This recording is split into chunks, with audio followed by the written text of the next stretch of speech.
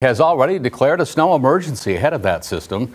City officials say they want to remind residents that parking in areas deemed snow emergency routes will be prohibited. If a vehicle is parked in one of those routes, folks might have their automobile stuck or even towed. South Sioux City officials are also asking residents to move idling vehicles off of the streets if indeed it snows. When you have too many cars in the streets, with the clouds being so big, it makes it tough to go through the streets. And that's kind of the reason that we put this out. In case it does snow, then they can move them and make it a lot faster to clean it. And if you are unable to move your vehicle off of the roadway, Gomez says to park your automobile on the even sides of the street on even numbered days, and the odd side of the street, of course, on the odd numbered days.